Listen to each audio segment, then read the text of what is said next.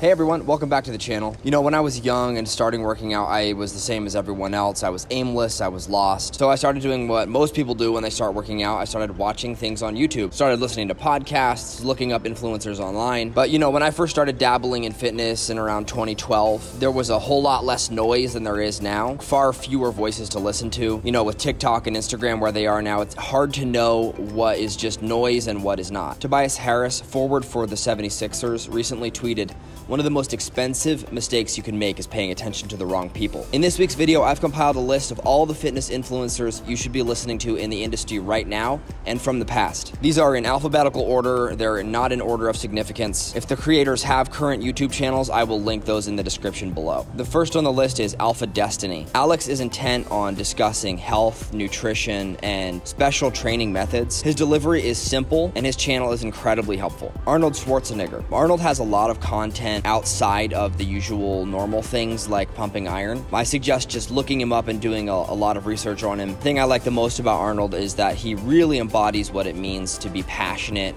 about fitness and to just love working out. Charles Glass, known affectionately as the godfather of bodybuilding, Charles's 40+ years of experience will simply blow your mind. No one knows how to manipulate muscle fibers like he does. Derek from More Plates, More Dates. I will say this was not one of my early influences, but I definitely listen to him a lot now. Derek is really fun to listen to while also putting an incredible amount of research in before he makes his videos. His dedication to speaking the truth is something that every influencer should strive for. Elliot Hulse. Now, Elliot is one of my first inspirations in the gym. He is truly a man's man. He carries himself in a way that every man should want to carry themselves. Elliot has developed a lot over the years, but never ever wavered from his commitment to bettering himself and bettering others. Greg Doucette, another example of someone who's very, very well equipped to say what they say.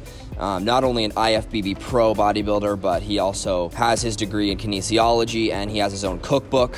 He's just an absolute wealth of knowledge and definitely worth looking up. Another Greg Plitt. Greg Plitt was truly my first inspiration in the gym. I listened to Greg every single day while I was in the gym. He had such a huge influence on the internet even before he tragically passed away in 2015. You can find hours of podcasts, interviews, webinars if you just do a little bit of digging. No one, absolutely no one has had a greater influence on me than Greg Plitt. Hanny Rambod, hands down the best trainer that is currently in bodybuilding, in my opinion. He's won 19 Olympia titles with his athletes, and for good reason. Jeff Nippard. Now, if I had to put someone at the absolute top of this list, Jeff would be there. Jeff's attention to detail in his content creation is second to none. Canadian natural pro bodybuilder, internationally qualified powerlifter, and with his bachelor's in biochemistry, I never don't learn something from Jeff. Now, last but not least, I had to add him to this list. Again, this is someone who was not an influence for me early on, but I definitely have been listening to a lot of his stuff recently. Even with passing away, his voice still carries out far beyond most influencers that are alive today.